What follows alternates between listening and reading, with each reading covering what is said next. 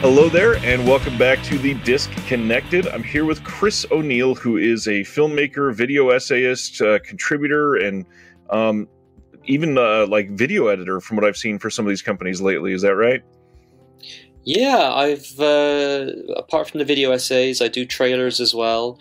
But I've also done, in one instance, I actually edited like an interview featurette on the Radio On disc for Fun City Editions. Yeah. So I've dabbled in a bunch of different kind of areas. So yeah, I guess I could say I'm an editor.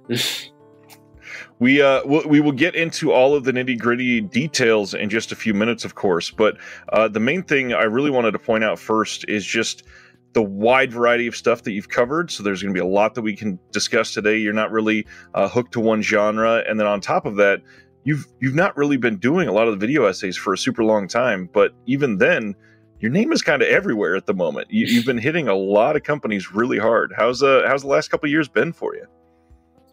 Well, I edited my first video essay in July of 2020, and I worked out within about 2.5 years. I did 35 video essays, plus I did an audio commentary, plus I edited an interview featurette, and I've done trailers as well. So it's not like it came from nowhere. It's kind of interesting. I used to do a lot of film writing online and magazines and things. And also I'm a filmmaker. I do a lot of experimental films, short films, that kind of thing, often using footage from pre-existing works. So when Jonathan at Fun City Editions contacted me saying, would you be interested in a video essay? He saw it as, well, you do this and you do that. Well, why don't you just blend them together? And I was like, I've never thought of that before. And suddenly once I did one or two or three, I hit the ground running. And I think I've worked with about 15 different labels now in that time. Doing all these kind of things. So yeah, and sometimes it's when they reach out to me to ask. Sometimes it was me chasing if I've heard they have a particular title, that kind of thing. So yeah, in a very short amount of time, like I said, 2.5 years, 35 video essays. I can't believe it myself. But it's worth noting that a lot of that time was during the pandemic when I had nothing else going on. So that helped. I will have everything linked down in the description below, and one of the things is going to be your Vimeo, because a lot of the stuff that you've worked on is on your personal Vimeo, and we haven't talked about this beforehand, but I've binged through as much of it as I possibly could, and really enjoyed your style, and a lot of the way that you communicate with people that you know are going to be watching these essays or these experimental films. I don't know. It's a really interesting way to get your personality across. And with experimental films and this unique texture, it just shows the, I guess, really careful touch of a filmmaker that will put out something like you have. I've really enjoyed everything that you've put out there. Thank you. That's very nice to hear, because when you're making experimental film and when you're making video essays, and you're very much working within a bubble to some extent, you know. I mean, when you're making movies with other people, you got cast and crew, and you know, there's different elements along the way. But when you're working with things that are much more based on footage that pre-exists, or experimenting with techniques and layers and textures and all kinds of things, you're doing it all on your own. And in your own little bubble, and you don't always know what people think about them, which is why sometimes it's nice to read reviews of video essays and things and stuff I've done online. But to hear that people appreciate a lot of different aspects of my work, it's nice to hear, you know. So thank you. Well, you've got an absolutely lovely voice for it, so I wanted to highlight that. But the other thing, you're only the second one that I've been able to say this to, is congrats on that Shelf Shock Rewind Award for Out of the Blue for the video essay that was out last year. And honestly, the other one was Amanda, because I just talked to her a few months ago. I've seen that interview. Yeah, I enjoyed it. I enjoy anything with Amanda. She's great to listen to. But thank you. That video essay was it was interesting how that one came around. What happened was, it was originally I originally reached out to the people behind the restoration of the film, saying, could I do something? And by the time it got picked up for distribution in the UK by the British Film Institute, the video essay just hadn't worked. But the British Film Institute had heard I was going to do one, and they said, well, would you like to? Because we've got a lot of content that's based on Dennis Hopper. It'd be nice to have something that is specific to Linda Manns. And the deadline was short by then between needing to have it finished, but also I had just done one on Linda Manns for the Days of Heaven disc the imprint put out in Australia. So I kind of was like, I really want to do this, but I just felt like I wasn't in the right place to do it at that time with the deadline and other projects and things. So I had already worked with Amanda on a video essay that she asked me to work on for her, the Toolbox Murders, which I think is an incredible video essay. I don't mean because I'm involved. I mean because of what Amanda, what Amanda brought to it. You know, I just tried to illustrate what she wanted to get across her point. But so I asked her, would she like to contribute to this one, and she did, and I'm delighted she did. And I think it works out really well. And again, that's not self-praise, that's me talking about Amanda's work. So yeah, thank you. I'm really proud of that. And then it was great that it was on the Severin disc as well. So yeah, it was great to work on, and great to have that award. It's an astounding release. Both the BFI and the Severin release, they're incredible, and then to see this film finally getting discovered by so many people is just fascinating. I love seeing it spread like wildfire lately, and I think I was able to mention it to Amanda by the time that I talked to her, but I got to see it in my local theater this year. They brought the restoration to one of the nice little art house theaters that we have, and seeing that in a room that was literally probably 85% full of people that had probably most of them had seen it before, but a handful that were just discovering it for the first time, and really watching them just be bowled over by the emotional beats. It was such a great theater experience. Oh yeah, no, it's a great film. I first saw it when I was 16 or 17. Wow. And I was in rural Ireland, in a small town in Ireland, so a lot of the beats about where they were in that story, I could relate to, not specifically with what was going on with the characters and things, but that you know, that lifestyle, small town kind of yeah. So it really hit me hard. But yeah, I mean, it has to be one of the most, you know, excuse the language, what the fuck openings ever. Yeah. And it's just like, if that's the opening, where's this film going? Right. And the funny thing is, the way they set up the opening, it really mirrors the ending kind of beautifully. They do it really, really well. And my wife had never seen it before this year, so to watch it with her for the first time, I loved that she couldn't shut up about it for the next probably day and a half, because she was just completely awestruck by it. Yeah. Oh yeah. I mean, I'm a big fan of Dennis Hopper as a director. I mean, the last movie is one of my favorite movies, but yeah, I'd have to tie it between the two films that would be my favorite films that Hopper directed, would be the last movie and Out of the Blue. They're both very different in certain ways. Obviously, I think the last movie is much more experimental, but the fact that Out of the Blue hangs together so well when you hear about how turbulent the production was, I mean, it just comes together absolutely perfectly. Like, you wouldn't think there was anything like that behind the scenes. It just seems so perfect, you know? So yeah, it's a wonderful movie. I agree. So getting into what you've done all kinds of experimental films. First thing I'd love to throw out there is, what are the main inspirations behind those, other than what you've taken from the pre-existing footage? Because it's not every day that we get access to, you know, genuine experimental films. You get a few people that are, you know, doing shorts that are, you know, a little avant-garde, but truly like experimental. I'm seeing into someone's soul with this. That's not as common.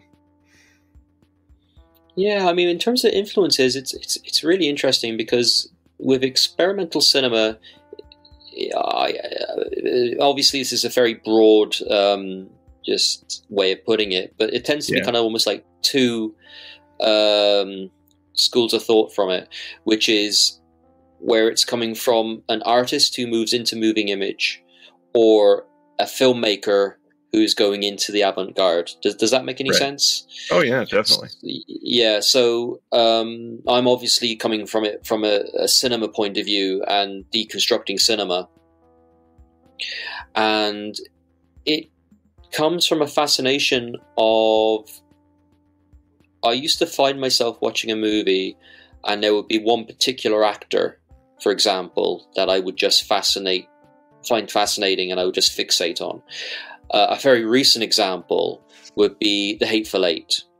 It's an okay movie, I enjoyed it, but I absolutely adored Jennifer Jason Leigh's performance in it. And I found myself watching her, and there are scenes in that film where she's doing nothing, yet she's doing something, if you know what I mean. Absolutely. It's such an amazing performance, and I like often focusing on performances by people, but performances in regards to screen presence and body language.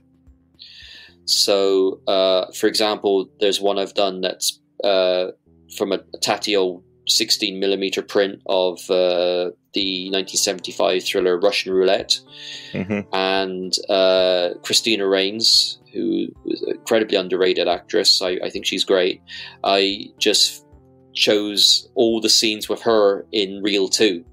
So I projected this 16mm print that had turned all red, and I just filmed all the scenes with her, and I made this kind of crazy thing where she's a secondary character in the film, but I make it about just her scenes, which gives it this weird quality of it being like this strange office-based surreal drama or something, where like there's telexes coming through and fax machines and other office workers, and her walking around and her answering the phone, or her getting out of bed answering the phone. So that's what I like to do. And in terms of influences, I honestly don't know in terms of other filmmakers, and that's not me saying it. I'm not influenced. I obviously am. I mean, one of my favorite filmmakers is someone who'd be considered incredibly experimental, which would be Nicholas Roeg. I'm absolutely obsessed with him. One of my favorite movies is Kenneth Anger's Scorpio Rising. I love that movie. But in terms of people who specifically influenced me, I honestly couldn't tell you. And I think when it comes to my experimental work, I purposely leave it that way because I like to explore pre-existing, maybe narrative cinema and do something quirky with it without actually thinking of, I want to do it like this filmmaker did, or I want to do it like that filmmaker. Now, don't get me wrong. I'm sure someone could watch one of my films and go, I could name 10 filmmakers who's done something similar, or 20 or 30, and they're probably right, but it's not where I'm coming at, But that's what I think you can say with all art forms. Of course, it's like how many stories are written or how many movies are made where it's essentially the same plots over and over again, but it's hopefully how someone executes them that makes them worthwhile or different, And funny enough, I was going to make a similar sort of observation about a lot of your visual essays, because they seem to be this singular force that have this really unique background between every single one, where it's very educational, but somehow has this magnetic approach that no matter what the topic is, and there's a wide variety of topics you've covered on these visual essays, and it's not like somebody could say, I'm going to listen to all of Chris O'Neill's visual essays because I love this filmmaker or I love this film style, because there's so many across the board. But each and every one, I've started it, and it's, well, okay, I'm hunkering down because I'm probably going to have to watch this twice because I'm going to take notes. There's some amazing stuff in here. I've loved so much of your essays, and just as somebody that is aspiring to be basically what you're doing. Is there a certain approach that you try to take with each of these essays? Because they're astounding. Well, thank you first. It's always nice to hear things like that.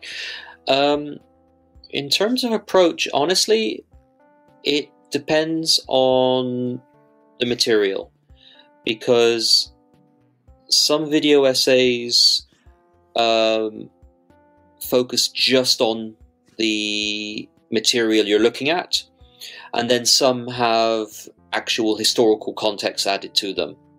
You know, I mean, for example, one of my earliest ones was the Canon film New Year's Evil that was on the 88 Films disc. Yeah. And in that, I tried to go into the release pattern of the film, how it came out in the States, things like that. When I did a video essay on Trancers, which is one of my favorite movies, the Charles Band film, I went into all the different movies that it played with in the UK and British cinemas when it was on double bills, you know. So sometimes you do that kind of research. But then for something like, say, my video essay on I Start Counting, that just focused on the movie and the story and the character. That's one of my favorite essays, to be honest, because it's this wonderful coming of age drama / like psycho thriller. You know, it has these two kind of things going on, but I always saw it as a character study and a coming of age drama, and I really find some of that film really heartbreaking and touching. It really gets to me, some of it. It really gets I get quite emotional watching it.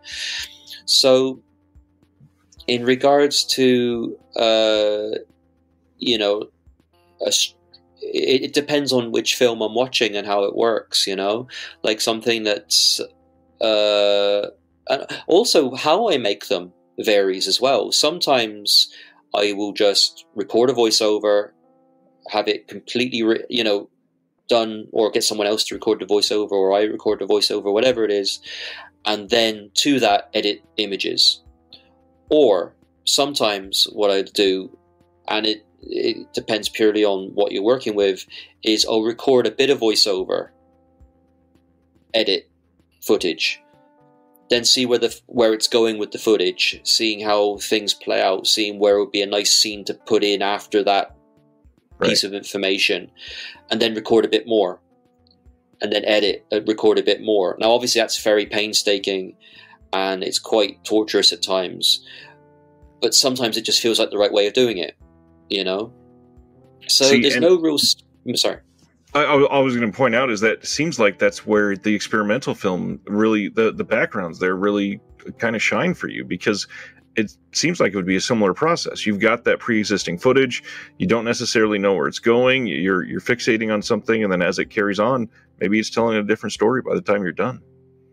Yeah, I think that's what you've picked up on there is probably right. You know, yeah, I agree. And I'm not saying that as in, yes, I agree, that's what I do with my art. I mean, going, yeah, gee, yeah, you're probably right. Yeah, okay.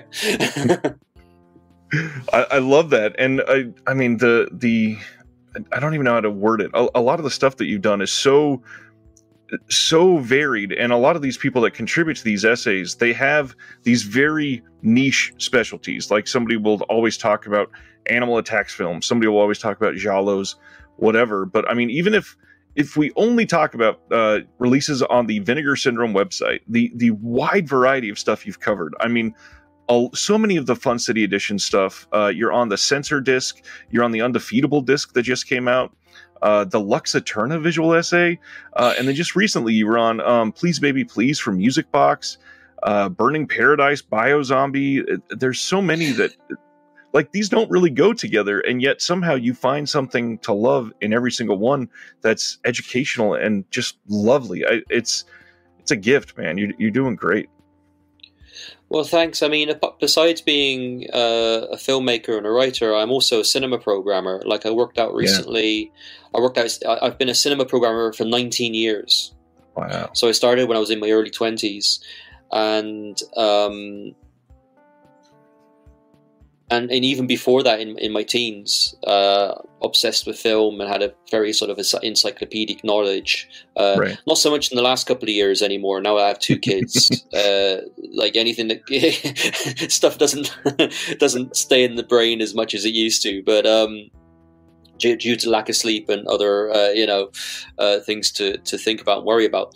But in regards to studying different films and looking at them and thinking about an audience for them, and also having this weird practical quality to them as well, because I program art house cinemas, and art house cinema is contradiction in terms. Art is creativity and cinema is money, so it's sometimes trying to find this balance between commerce and artistic vision, So I tend to find when I'm doing these video essays that on one hand I'm trying to be creative, and I'm trying to either give some sort of knowledge or some sort of angle for someone to think about differently on the film or whatever, but I also try to do it in a very practical way that's very very linear, I mean, I joke about it, but I joke that I like to think of myself, whether it's experimental cinema or my video essays, that I'm like I'm trying to do it like a Don Siegel film or something, or like one of those 4-reeler New World Pictures films, or Charles Band, a strange analogy to make, but it's that same kind of mindset of trying to get everything very concise and condensed and worthwhile at the same time, Yeah, that's very true. And I mean, the idea of film programming, first of all, we don't highlight that as an art form in itself enough, because there's so much thought that has to go into some of these, because not only are you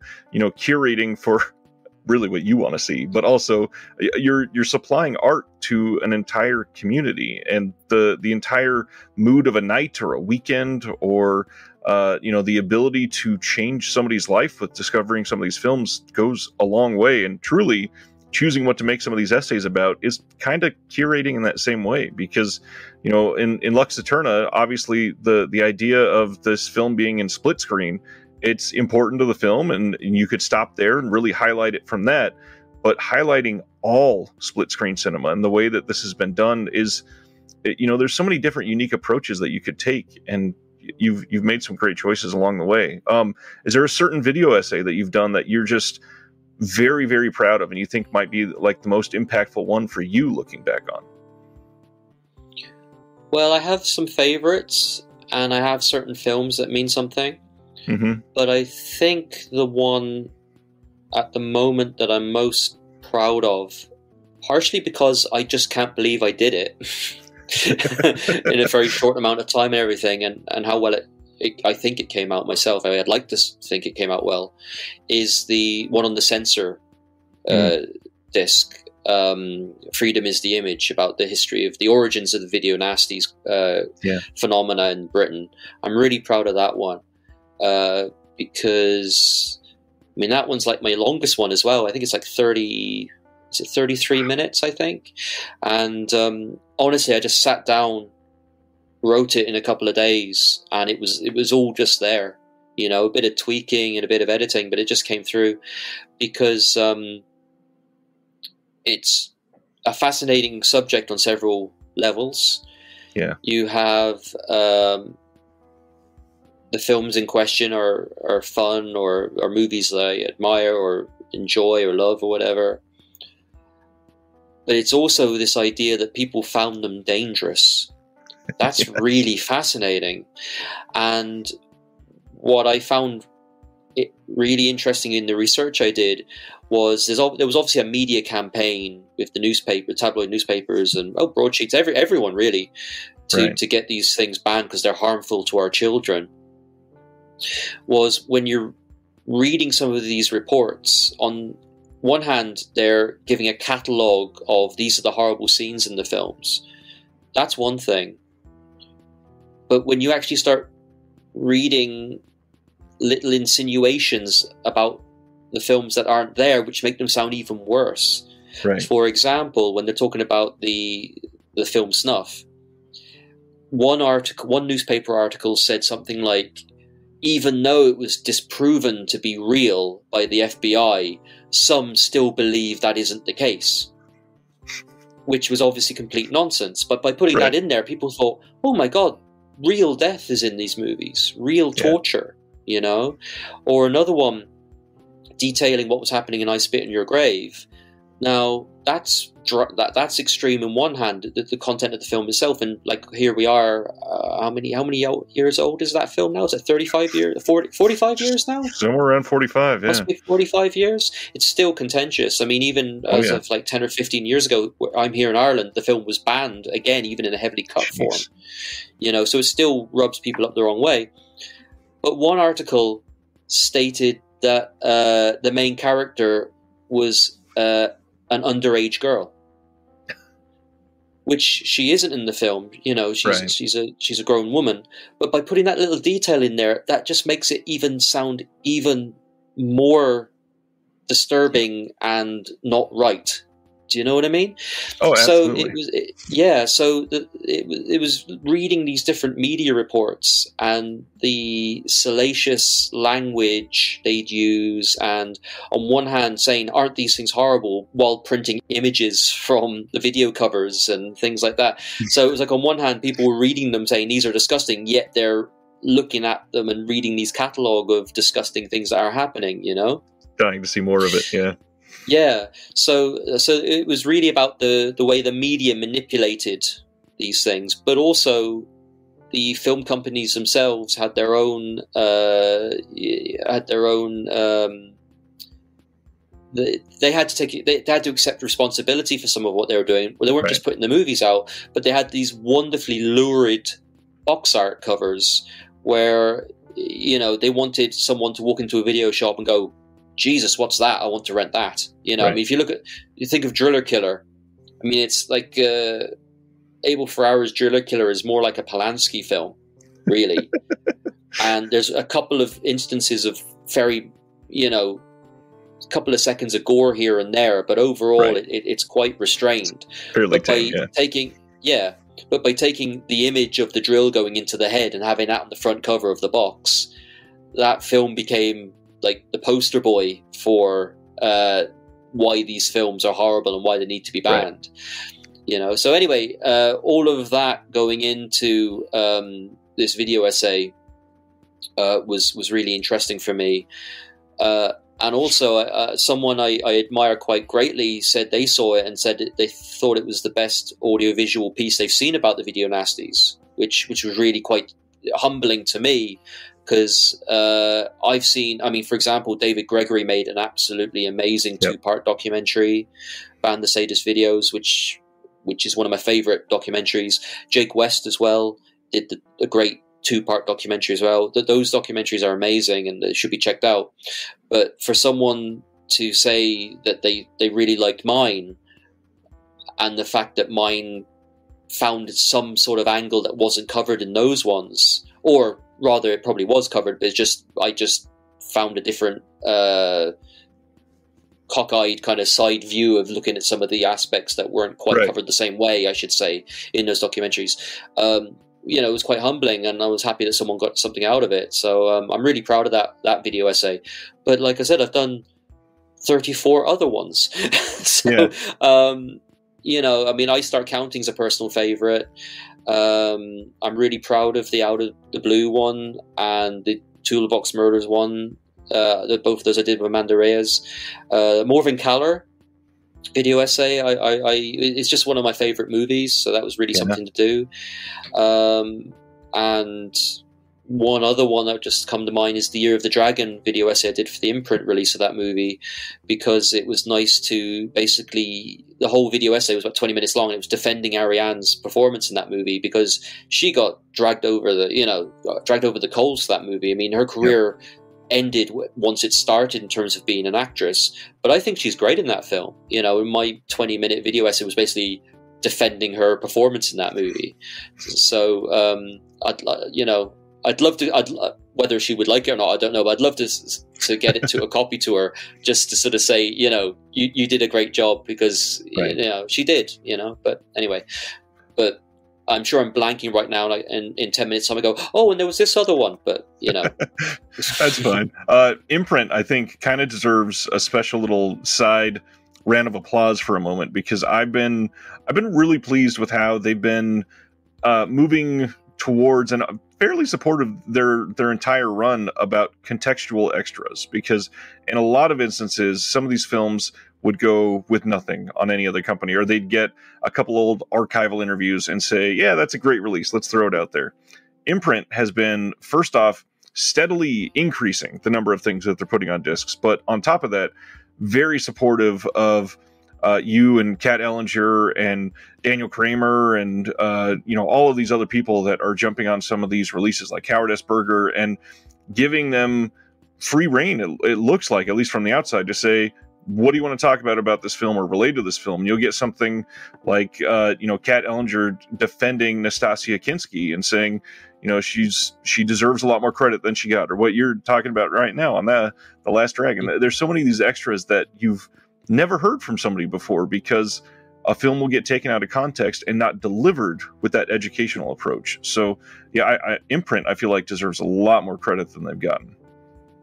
Yeah, no, they've been coming out with some great stuff. I mean, I'm proud of the ones I've worked on with them, but they've just done so many releases, and as you say, there is a lot of interesting extras that contextualize the works, and I think contextualizing cinema is very important, because there's all kinds of aspects that I think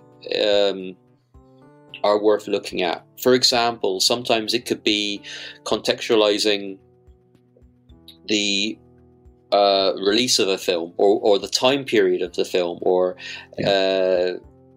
where the filmmaker was coming from, what was politically going on at the time, that kind of thing, And then there's also just studying the film and coming up with different aspects, or a defense of certain actors or whatever. And there's some amazing box sets coming out as well. I can't keep up with them. They just every month they seem to be announcing stuff. Yeah, and unfortunately, importing from Australia is not cheap. Right, it's gotten bad. Yeah, I mean, all over the world, it seems shipping costs and things have just gone through the roof. But no, they do some great work, and I still do a lot of trailers for them recently. I just did one recently for Bring Me the Head of Alfredo Garcia. I'm not involved on the disc, but that disc has, I mean, I've done the trailer. I'm not involved on any of the extras on the disc, but that disc has some great stuff on it. I'm really looking forward to seeing that myself. I mean, it's a film that's already been on Blu-ray. I had the Twilight Time disc, and then there was a Great Arrow edition. But the fact that Arrow edition had so much on it, and then Imprint could come up with another disc which has so much on it, it is really testament to what they're doing. That it's worth owning both of those releases, the Arrow and the Imprint release. One more thing that I really wanted to highlight is, through the way that you communicate and the things that you seem to focus on, not only in the essays, but what I feel through the experimental film, and then what you post on social media, a lot of your life seems to be very musical. It seems like you've got this great passion for music and have been attached to it for a long time. And I don't know if that's evident to everybody or if it's just me, because it's been such a big part for me. But has music played a big part in your life? Because it certainly feels like it. Yes. It does. Yeah, absolutely. Sorry, I just never thought of that before. Because yes, it does. I mean, a lot of my video essays are scored by a collaborator I work with called Gabby Bam Bam. Stage name, and she's absolutely incredible. Yeah. And what makes her so unique, I found, in terms of working with her, is I will show her the film I'm working on a video essay for, and she'll give me a musical interpretation of that film. It's amazing. I mean, Alphabet City was the very first one we ever did together. Then we did I Start Counting, Jeremy, Year of the Dragon, the Lux Eterna, the split screen video essay, and I don't always use pre-recorded, especially recorded scores. Sometimes I just work with the materials of the film. But yeah, sorry, it sounds like, if I'm not really answering the question, it's not that I don't agree. I just never thought of it. But I suppose I do have quite a passion for music. Well, funnily enough, like, when I get to do them, I don't know. But I keep saying when I have downtime, maybe in 10 years' time, when I have downtime, I'd love to do a series of online video essays where it's just for the fun of it. Yeah. I will select subjects where I will do some just to run, And one I would love to do, for example, is focus on maybe sometimes a music video or even a song. I mean, I recently saw Pulp live, and one of my favorite songs of all time, one of my favorite albums, one of my favorite songs, and it has a great music video, is This Is Hardcore, that album and the title track. And I actually wanted to do a video essay where I discuss the music video. But of course, when you're discussing, if you're doing a video essay on a song, you have to be careful because it's also music copyright as well. Yep.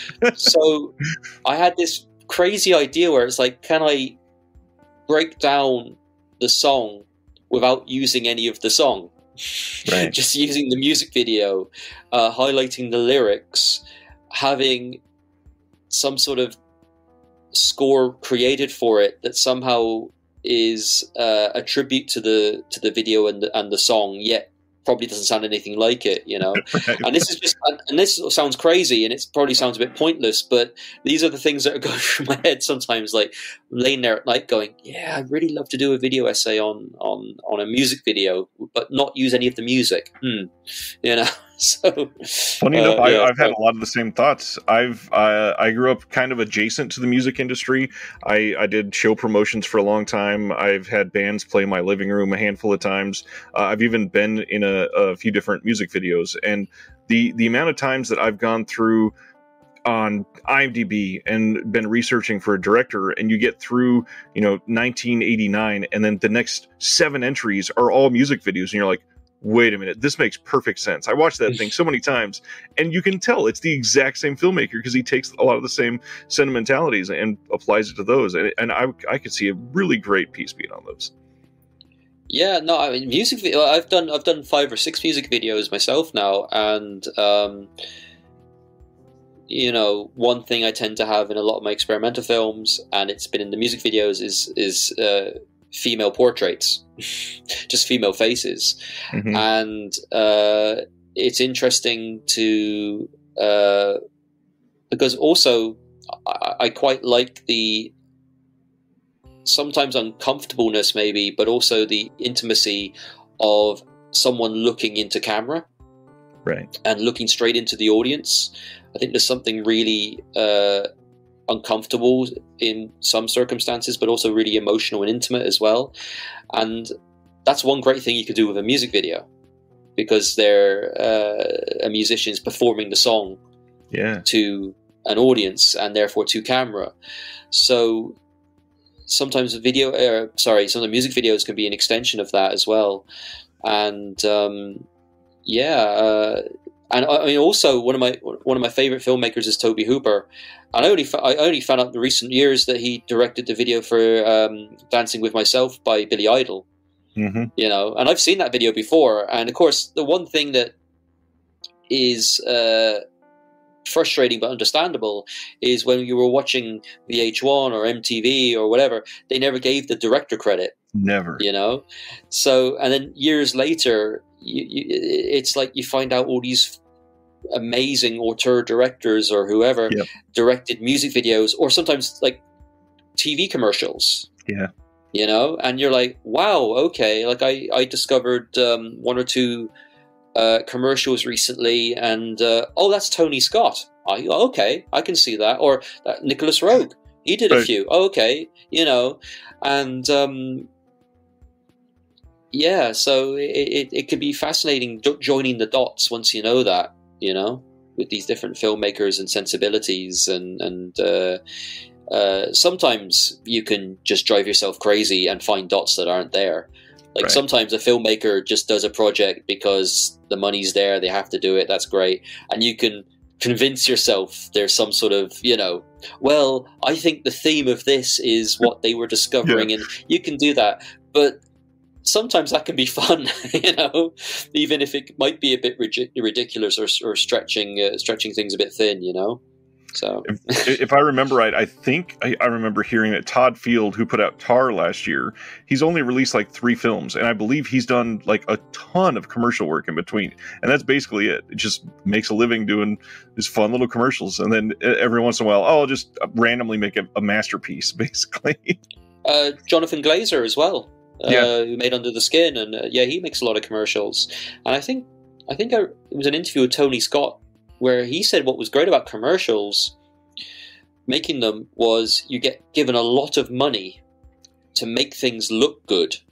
Yep. So you can experiment with big budgets and technology that you can then bring to your future projects. Yeah. And when you think about that with his work, it's like, okay, that kind of makes sense. I can see that, So you don't get play money when you're making a blockbuster. Yeah, you got to exactly. save money. yeah, exactly. Well put. Yeah, that's fun. I completely see that for a lot of these people, and I could see if somebody could give the time to some sort of, I don't know, a revival of music video discs. I feel like that'd be really fun to get a handful of essays on some of these, but I imagine the rights entanglement there would be a nightmare to get everything together. Yeah, and also one thing that really frustrates me is I'd love to see gorgeous, digitally remastered copies of these videos from Film Elements. I mean, they did it. I mean, I knew this was something unusual, and then I realized why. Recently, they premiered a couple of years ago in Cannes a gorgeous 4K restoration of the I'm Still Standing video by Elton John. And I thought, wow, that's really unusual to take that step, to go back to the Film Elements. Then, of course, I discovered that in the biopic of, is it called Rocket Man? The biopic about Elton John? Yeah. The whole end sequence is a recreation of that video where they slot in footage from the original music video. So that's why there was a 4K scan done, but unfortunately, because of that, it was great that video happened, but usually it's few and far between. What I've started seeing recently is new remastered versions are actually just AI treated to kind of make them a bit softer and sharper, and they can just look a bit messy. So yeah. I had heard, and I'm not sure if this is accurate, so hopefully people don't excoriate me in the comments, but I believe Thriller from Michael Jackson, the whole short 15-minute or whatever it was, got an actual like full 4K restoration. And I believe now you can see it on iTunes in 4K, digital 4K, of course. But I've been hoping and dreaming that something gets announced in the next couple of years where there's either, some random documentary on Michael Jackson or just a collection of something, and we get an actual UHD of Thriller. That would be mind-blowing to see nowadays. Yeah, I agree. Yeah, no, I mean, I remember when that video came. Remember when the video came out? As in, I don't mean the music video on TV, but remember there was like a sell-through video. Yep, that used to be everywhere, and it was so popular. And I have at home what I believe was the first video single, which is the Human League, where they did a 3 music video, but the problem was back then, this was 83, 84, the cost of that videotape was £9.99, which was a lot of money then. So it was a great failed experiment because it was never going to be as popular as a single record or cassette or whatever. But I love the fact that it was attempted, That's That's fantastic. And it would have been great if, but the Thriller video, because didn't it have a making of as well afterwards? Yep. It was like the full short little 3 or 4 minute thing afterwards. Yeah. So really maximizing, but people didn't care. People just wanted to watch that video over and over again anyway. And then dance away. Yeah. And that dance, everybody still knows it. It's crazy. What all like musical styles are you into nowadays? Because I've seen you posting about going to some live shows recently too. Oh, the only live show I've been into in the last 4 years was Pulp, actually. Yeah, live. What music I'm into? I got to be honest. I go down some really weird wormholes when it comes to music. For example, I got really into listening to a lot. Was that song "Popcorn"? You know that tune? I believe so. Yeah. Yeah, and out of the blue, that just came up, and then it was funny. What started happening was I had a YouTube playlist created of the different music I've been listening to, and it was literally going from all these different decades. So it went from a disco tune to a new wave tune to something from the 90s to then something back from the 60s. It was just jumping around the place. Right. So I have these kind of random... There's a musician, an Irish musician called Keely, who, well, that's the name of the band. It's also the first name of the singer. But she just did her debut album recently, so I've been listening to that. Actually, that's quite good. I like that album.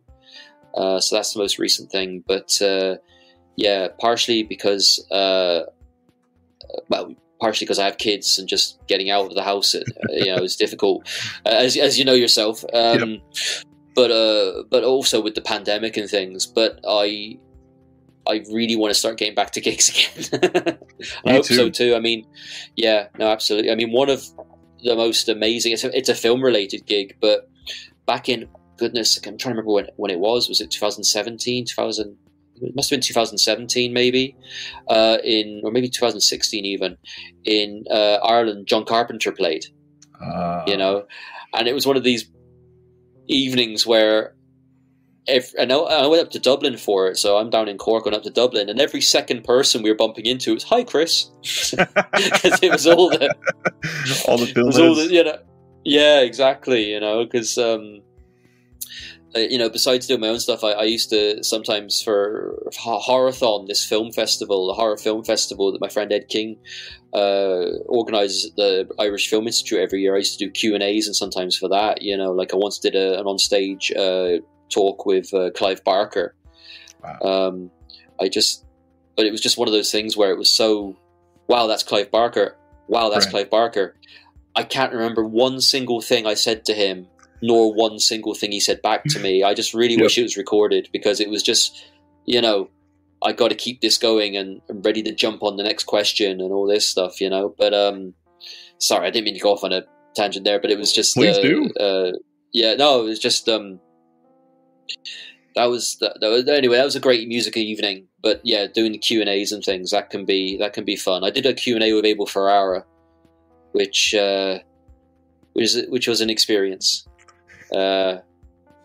Wonderful. I really enjoyed it. At one point, they, because the way you can be, the programmer told me afterwards, one of the programmers at the IFI said, at one point I went, "Oh, poor Chris, I better jump in now and say the Q&A's finished for the night, thanks." But then I came back with, back to Ferrara with a curveball where I was able to get it back on track. And what happened was, I said to him, as I was trying to get at, that he loves one of Ferrara's favorite filmmakers was Pasolini.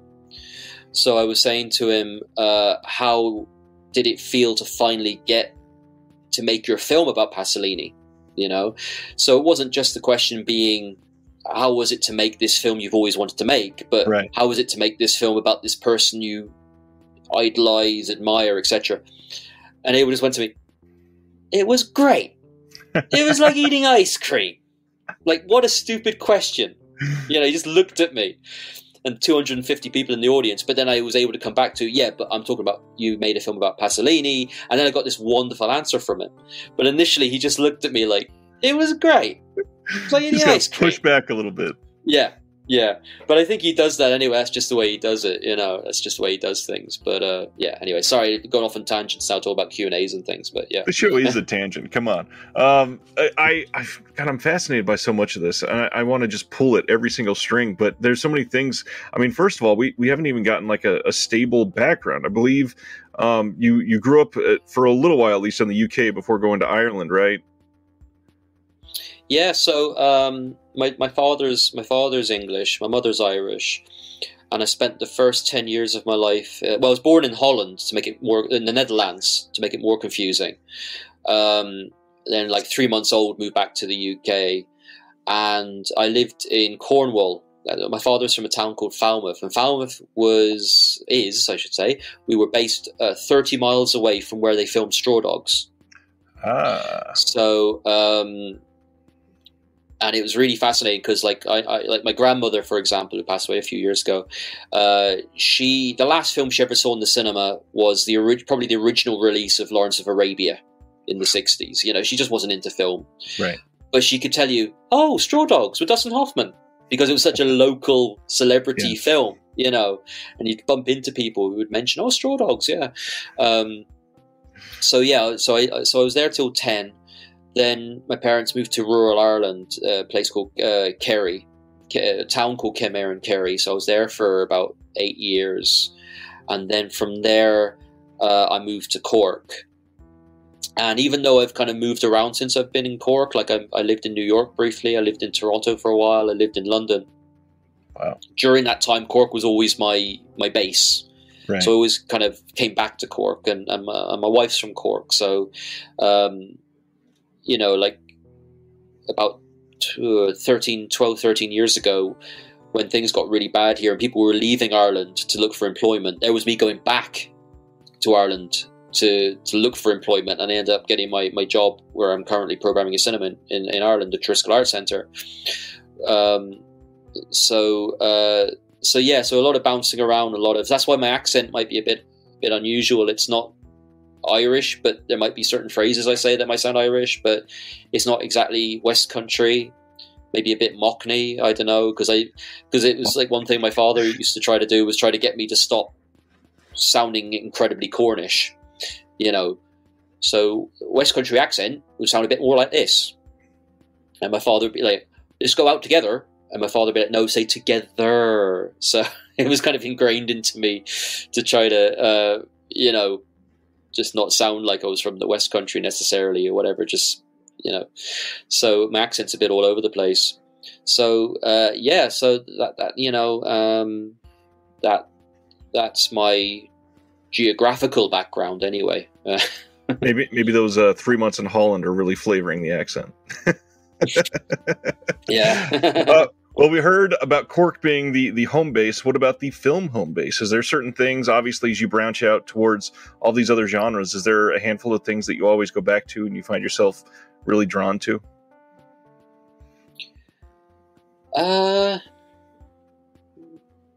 Nothing in particular. What I mean by that is I bounce around so much and I can get so interested in particular films or filmmakers or actors.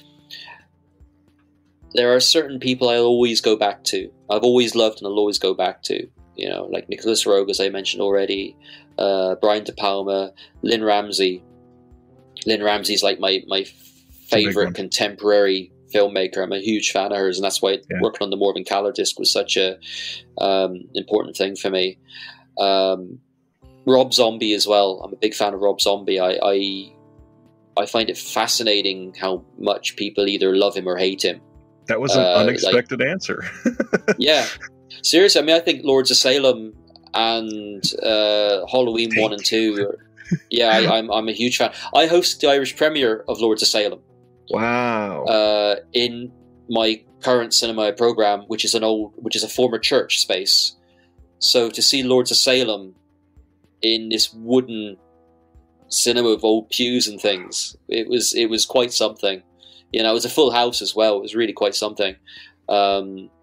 it's a special movie. I'm a big fan of that movie. But also, I think Halloween 1 and 2 really hit me hard as well.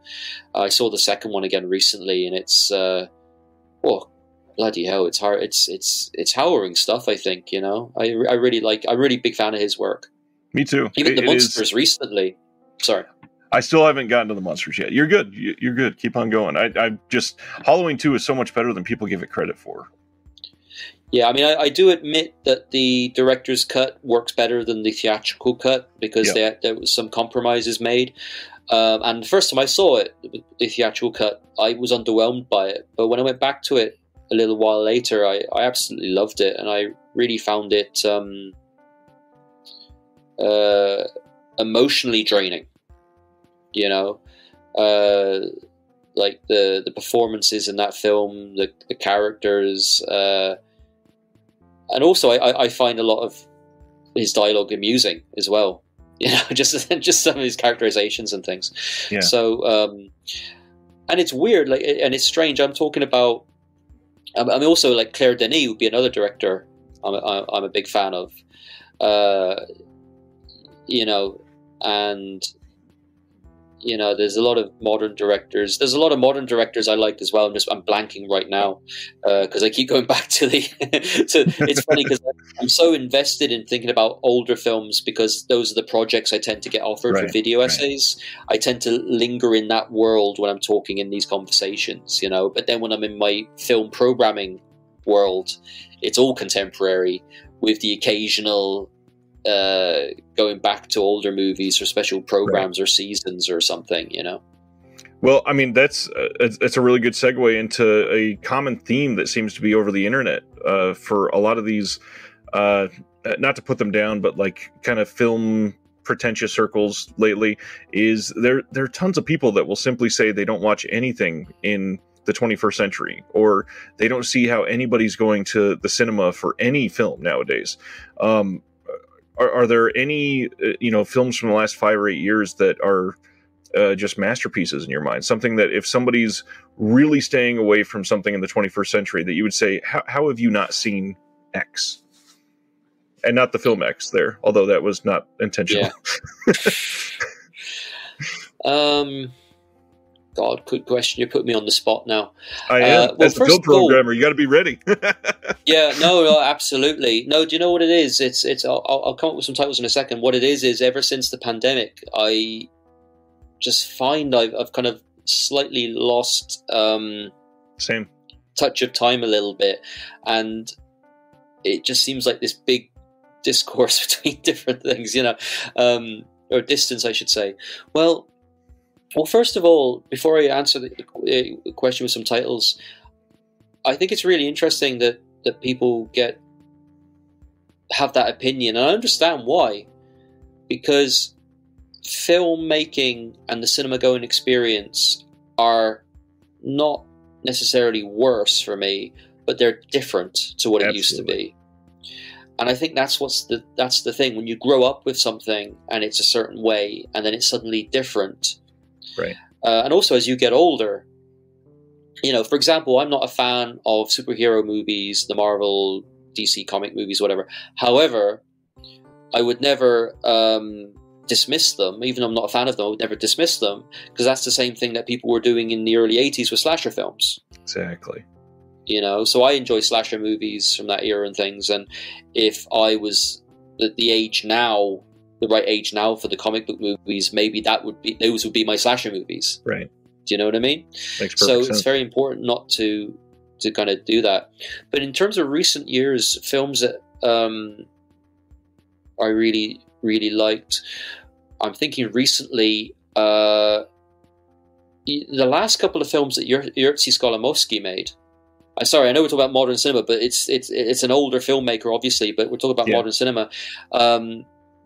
Like his recent film EO, or a film we made about 10 years ago called 11 Minutes. Yeah, I thought they were absolutely amazing, and it's fascinating to see an older filmmaker working with modern materials. Does that make any sense? Absolutely, yeah. Like working with digital, working with modern means, and it not feeling old, you know? See how these people adapt, yeah. Yeah, absolutely. and some of Claire Denis' recent films. I'm blanking on the name of it, which was the film, the science fiction one with Robert Pattinson. High Life? High Life. Yeah, High Life. I mean, High Life was great. Yeah. And I just wish I could think of some more. Well, actually, there is a recent, more contemporary, younger filmmaker whose film I really liked, and that film is After Blue. Bertrand Mandico, I think I pronounced his name right, maybe not, but there's a company called Anti-World. Are you familiar with the Anti-World's titles? Man, this is going to sound like we planned this. I swear to everybody watching, we did not. Literally last night, I do a weekly show where I talk about all the announcements, and we talked about surrealist films last night. And Bertrand Mandico came up, and we talked about him for a handful of minutes. But also, I do a newsletter for my patrons every month, and I just literally right before coming down here was getting up for the one that's coming out this weekend, and I just put up this big banner for Anti-Worlds. I love their stuff. They don't get nearly enough play, but I've been talking about them for a long time. Well, me and a good friend of mine, Maximilian Lecain, who's another fellow experimental filmmaker, we're collaborating on a video essay for the upcoming UK Blu-ray release from Anti-Worlds of After Blue. Wow. So I'm allowed to reveal that. I double checked. Very nice. So I got a couple of different irons in the fire, which I can't reveal now, whatever. But that one I can. But yeah, that film I was really impressed by. But Anti-Worlds do some amazing films. Oh yeah. Earwig is the recent, which is the one that's upcoming. Yeah. That's that's an amazing movie. That and Murder Me Monster. I was really looking forward to Murder Me Monster. Yeah, I haven't seen that myself yet. I'm looking forward to that as well. Yeah. And they've done some great stuff. I mean, they did that great documentary about artist Penny Slinger. Yep. Did you see that documentary? Yeah. That was a good documentary. We showed that. I think we're the only cinema in Ireland that showed it. Yeah, that makes sense. Yeah, I mean, obviously a hard sell or whatever, but when I can, I like to try to support them. But yeah, After Blue was a film I really liked. So sorry, I'm just blanking. I wish I could remember more titles. It's just I was so geared up in talking about older movies, and right. I had to throw the curveball, and I totally get it. I keep joking that it feels like it's March 914th of 2020, just because time stood still for this longest time. And the weirdest thing is the world does keep spinning, obviously. I mean, my children have gotten a lot older. I've gotten a lot older in the last 3 years. But at the same time, so many things are still stuck fighting that same fight. I mean, we talked about media manipulation earlier, and the fact that this is a daily thing in our lives that we're literally fighting against, global conglomerates and trying to as of yesterday, we see the Screen Actors Guild going on strike. There are so many labor things that everybody's facing right now that has not changed in 3 years. And it's depressing, but it makes it feel like this odd, stagnant time. Yeah, and it kind of feels like politically things, like in the last 5, 6, 7 years between like Brexit happening in the UK, different should we say political leaders in different countries, COVID,